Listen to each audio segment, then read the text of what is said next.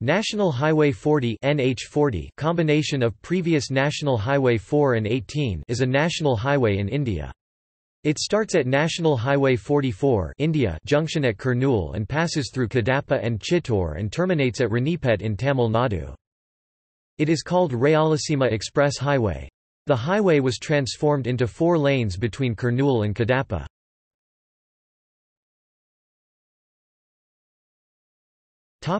Route. It starts at Kurnool and passes through Nandyal, Kadapa, Chittor and ends at Ranipet. It runs for a distance of 392.00 kilometers, 243.58 miles in Andhra Pradesh and 32.00 kilometers, 19.88 miles in Tamil Nadu.